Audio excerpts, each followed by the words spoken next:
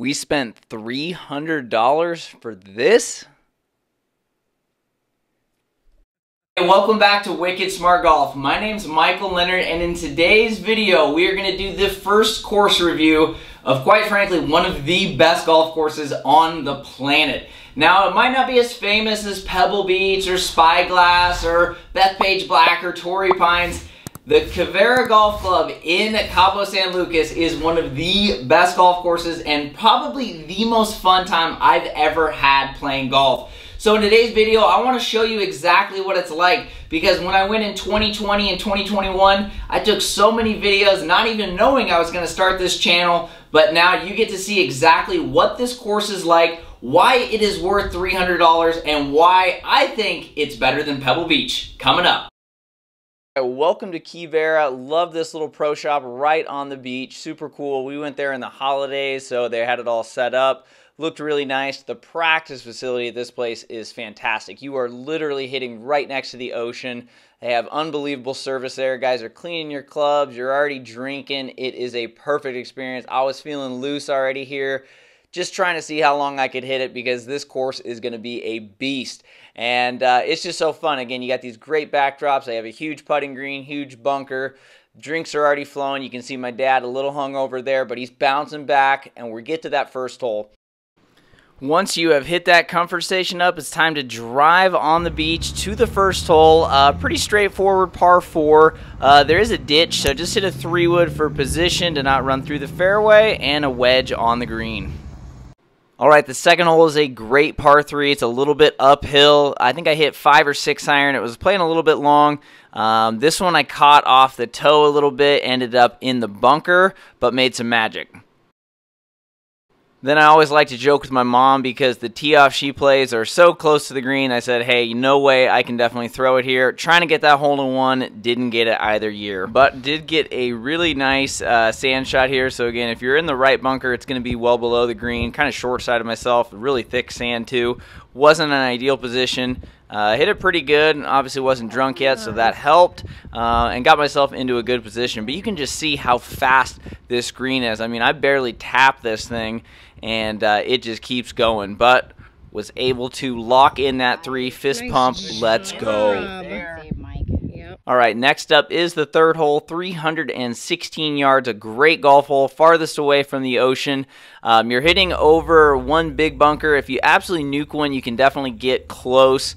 It is a little bit uphill. I have 2 really good videos here, obviously 2020 on the left, 2021 on the right. Hit it pretty well. I think I hit in the bunker both years, but I love the follow-through. It's so similar. And got pretty close, but was able to get that birdie from a good sand shot afterwards in year 2. Plus, you just have some great views. I mean, when you're up there, it's just looking back at the ocean. It's just amazing. Sets us up right into the next hole. Par 5, 616 yards. This hole's a beast. You got sand all along the right side. I absolutely nuked it and still could not get there in 2. But it is a great golf hole. Absolutely love it. I don't think it gets a lot of recognition compared to some of the others, but it's a sweet hole. So this is my 4th shot. Got the 3rd a little too good on the wedge. Had to come up through some fringe. It's pretty puttable though. You definitely want it. It's kind of sticky, so hit a pretty decent putt up there and made 5. And then this is really where the fun begins. After the par 5, you have a small commute to the top of the mountain, but I promise it's worth it. From here, you make a long drive up to the top, and then you have the best comfort station view in the world. I mean, it is just unbelievable how good the food is. You got a guy with full drinks, full bar. They load your cart up with beer. Unbelievable. You have just these great views right there. And then it's time to get to the signature hole, the best hole on the course, and the one that's definitely the most famous thanks to Instagram. This is me walking down there. For the back tees, you got to go way down these steps, but it is super cool and worth it. So once we get up there, we got that drivable par 4. You can see it straight ahead. You go left at all like I did the first year, you are in the drink. It's 310 yards. You absolutely have to nuke it and hit it super straight. I pushed it this year because I was terrified. Ended up having this shot in, which actually wasn't that bad. Hit it really good. Like, had obviously a lot of weight on my front foot because it was such a downhill slope. Ended up hitting it really good though, only had like 5-6 feet left, which was really cool to have. And as you can see, just literally in heaven. I mean, this is one of the coolest golf holes you will ever play.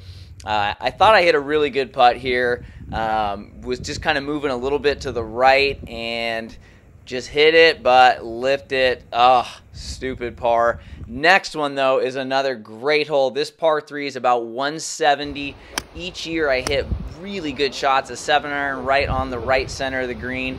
Anything left, you are in the drink. Sadly, we have another video of me missing a putt, but you know what? We did put a good roll on it. Unfortunately, it just didn't really break. All right, we let Lori hit on this hole. Let's see what happens. I want to be like Bryson. Come on.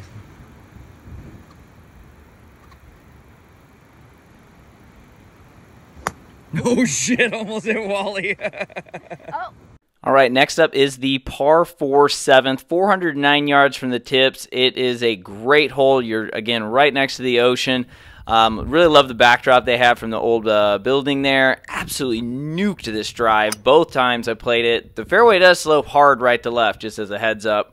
Ended up giving myself a good look. I mean, look at these views. It would have been great if I could have made a putt for you guys on one of these videos, but I was playing break apparently that I saw that didn't exist. But as you can tell, I mean, this course is just in mint condition.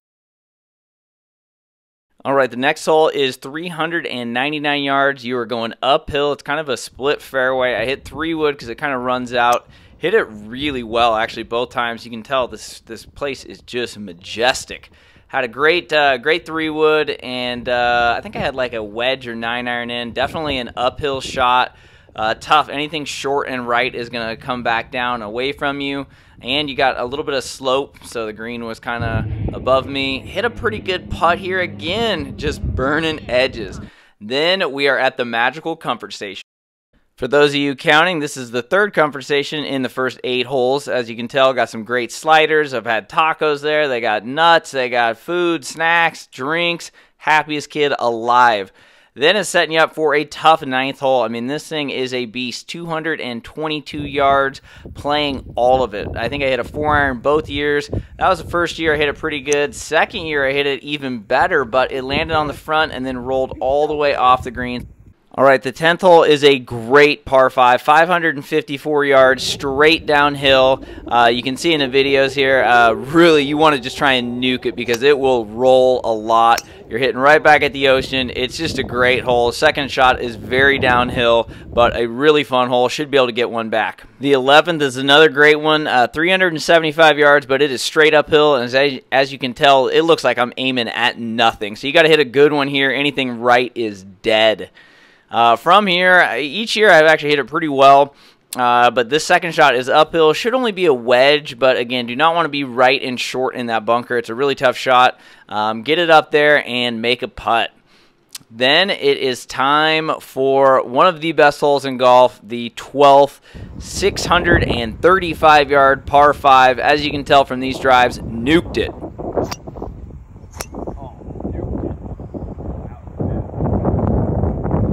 And let's not forget about my dad's swing.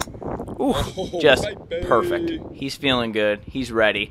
The second shot is straight downhill. I mean, I absolutely nuke driver both times. If you get it down there, it'll roll literally 100+ yards. I hit driver 3-wood the first year, and it was still like 35 yards short. It's a great shot. I mean, you're hitting right back at the ocean. One of the best views on the entire course right here. Absolutely love this hole. So after the par 5, you have a 148-yard par 3. All carry. Anything short's going to hit off the cliff and be in the ocean, so you got to hit a good one.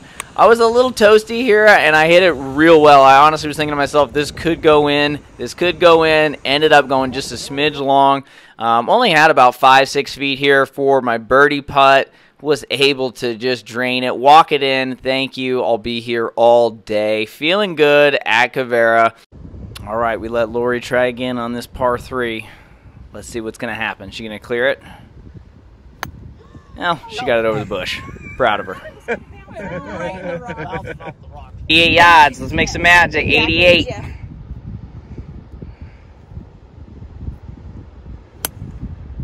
a little tugger. Right. Get it. Oh no, you hit it too far. Next hole is only 355, but if you carry it straight at the green, it's only like 280, 290. You really can't hit driver. I hit 3-wood short and in a terrible spot, so don't recommend being there. Next up is the 15th, 564-yard par 5, another great hole. Fairway slopes hard right to left. You're going to have to hit a couple good ones to get home in 2. After you birdie 15, you got a great view here on 16, 493 yards straight downhill. If you're still standing, you also have another comfort station with more food and drinks. As you can tell, chilled fireball, of course. Let's go. After a few more beers and a cigar and that shot, I'm feeling real good on 17, which is kind of a temporary hole. I think they're doing some changes here, so don't expect much here. I don't know exactly when you play it. It could be different, but again, you're coming to the end, and 18 is a great hole. 486 yards from the tip, straight away. Want to let it go. As you can tell here, absolutely bombed this one, and I had to celebrate it with my patented stanky leg. Unbelievable form here, getting real low, feeling good at Quivira. Didn't tear anything after that amazing stanky leg. Have some sort of iron in here. It's a little bit blurry if I'm being honest with you. Hit a really good shot. Oh, be the motherfucking one. Contrary to what I thought, not nearly as close, but hey, you know, we gave it the old college try, rolled it up there, made a nice 4. Again, it's a great finishing hole on just an unbelievable course. We could not have had a better time. I couldn't recommend this place more, and make sure you go up to the restaurants and the food hall right up the street. You get endless food and drinks. Just a great day. Alright, well hopefully you guys enjoyed that video. I got to see some behind the scenes. Like I said, there's a lot of comfort stations, there's a lot of drinking, there's a lot of fun.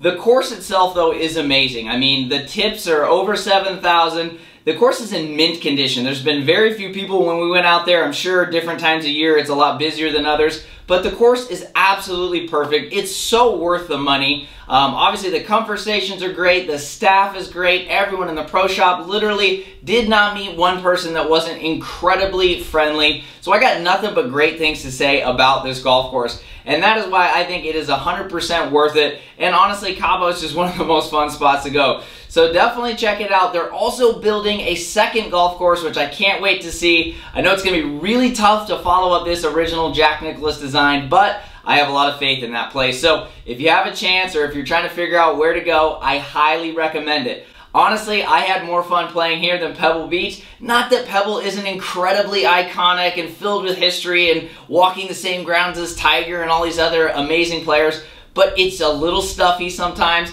When you go to this place, you are there to have fun, you are drinking, everybody's social, everybody's friendly, it is cheaper as well, and the course literally has some of the most picturesque moments I've ever had the chance to play. So again, 10 out of 10 in my book. If you want to learn more, I did also write a review about this place.